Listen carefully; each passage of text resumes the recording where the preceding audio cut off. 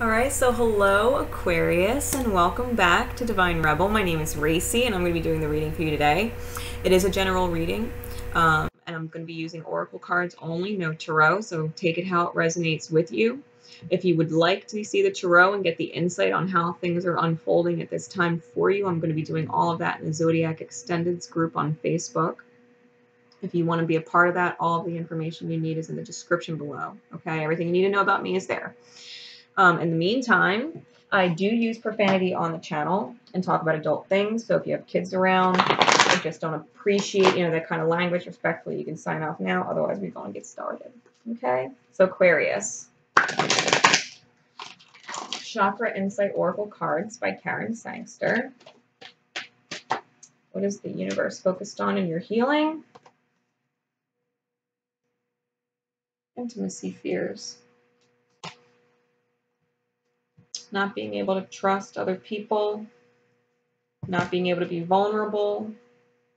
Maybe a part of you might be having a hard time accepting things that you've done wrong or giving and receiving your freedom in a relationship, because relationships really are about three different elements: you, them, and the relationship as a whole, as an entity in and of itself. Both parties need their own space to do their own individual thing, and the relationship needs time and dedication too from both parties. All three have to sync. All three have to be functioning. If two people are so focused on themselves that they don't give a shit about the relationship itself, the relationship goes to shit. If one person is putting all this time in on themselves and one person is putting an extra time in the relationship aspect because, their partner isn't, well, then they lose themselves. They stop loving themselves. They get tired. They get drained. They feel used and abused. You know what I mean? There's a balance when it comes to relationships. And so this is about being vulnerable. It's about having that intimate conversation with someone and talking about what works and what doesn't work. Not feeling guilty about how you feel when it comes to those things. 2:22 on the clock. Okay? The sacral chakra. Also, make sure if your sex life, especially if you're in a relationship, it's important. If you're not having sex with your partner and it's been too long, y'all have an issue you need to talk about. You need to stop avoiding it. Because I know when you're happy, all you want to do is be with your partner.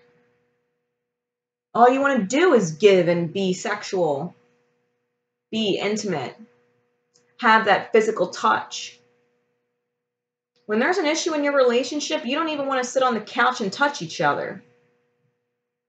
Think about that. Your physical connectedness with another is indicative of what your relationship is.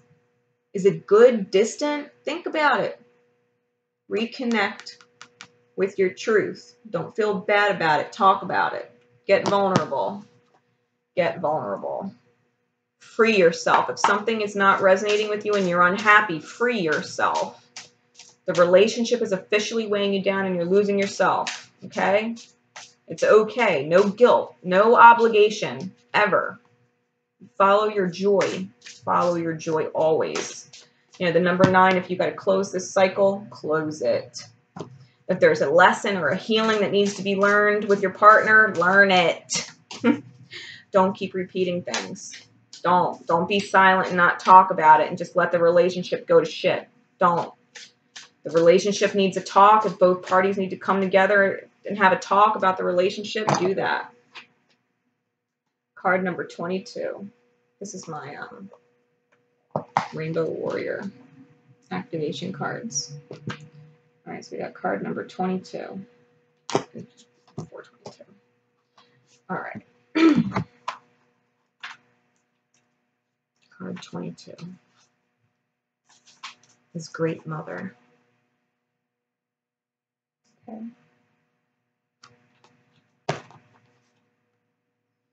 So the key words are source, foundation, secure, sustain, balance, generosity, and unconditional love.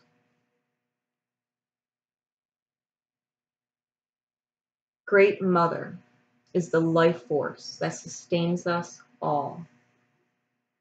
Her ecosystem is the greatest teacher regarding our interconnectedness of all things and the impact they have on one another without fail. Mother Earth doesn't pick and choose who she supports with all her resources. Therefore, her ability to safeguard her own existence and rebalance what humans have made uneven is relentless and can appear unmerciful. Are you giving generously from your supply of resources? Or are you pushing others' boundaries to the point where radical steps are needed to achieve equity? Receiving this card heralds a time when balance is paramount. Recognize the cost of the people, the places, and the things in your life and your cost to them. It doesn't matter if this is a personal relationship with a partner or a relationship with a family member or a relationship with a friend. Any relationship has two individuals and the relationship itself. And all three of those things need to be balanced in order for the relationship to remain healthy and stable. If one person becomes unhealthy and unstable, the whole relationship goes to shit. It will never be maintained. So, there you go. Everything needs to come back into balance. Everything. Sometimes you need a fucking tornado or a hurricane or something to come in and wipe it all the fuck out. So if that's how you feel emotionally on the inside, don't come out like a hurricane. Okay? You don't have to do that. But you can have the clarity of what that hurricane's going to do with your words. When your words come out in such a way that it's not a messy hurricane, but the words themselves are so powerful that it causes a hurricane of thought in the other person you're dealing with. You understand the difference. Mother Nature is relentless. Vulnerability and truth and intimacy is required, or it cannot be maintained. Okay. Medicine cards, animal spirits. What animal medicine is helping you heal this energy? What animal medicine is helping you heal?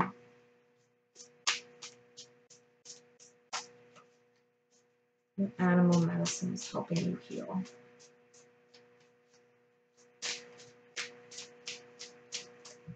Ooh.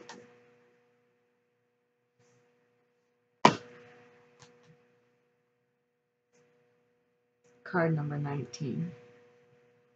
Buffalo.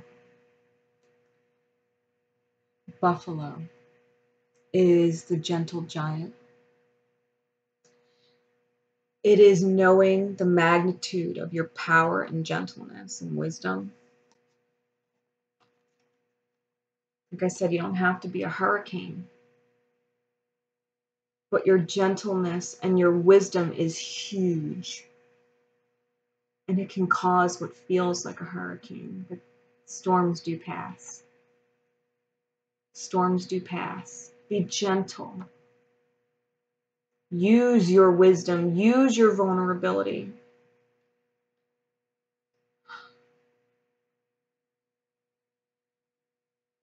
Sacrifice your hide for the greater good. When I say that, sacrifice your hide, I say it in a sense of sacrifice your mask that you're hiding behind. Play on words. Words are powerful. That's what we're talking about. Sacrifice your mask for the greater good. Be vulnerable. Be honest. From a place that's gentle, that is nurturing to the whole. All three. Okay. Buffalo medicine, too. It's a very nurturing, sturdy, solid energy. So whatever it is you go into it with this week, Aquarius, whatever it is that you're getting yourself into, be clear, be solid, be kind, be honest, be vulnerable, and see just how much that supports your relationships on the whole for everyone involved. Okay? So I hope this helps. If you want to see more from me or just hear more from me and be around me more, all my stuff's down below. You can absolutely find me. In the meantime, guys, and until next, love each other and love yourselves. Bye.